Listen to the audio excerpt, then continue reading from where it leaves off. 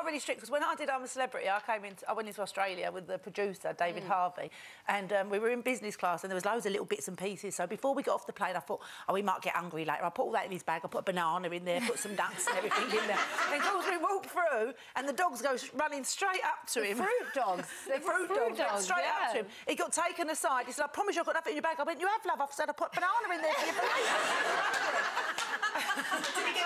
He got into trouble. No, they let him off, thank God. I know, That's an whole new bit. Did you pack your own bags? No, Linda Robson. I'm worried about him getting angry later. But you newly met Johnny Depp, I did meet Johnny Depp in Islington. I was driving along and I had the kids in the back of the car. Lila was only a baby. We turned round into my sister's street and there was Johnny Depp. I swear to God, no one believes this story. There he was in an American sort of Jeep thing and the two kids were in the back of the car.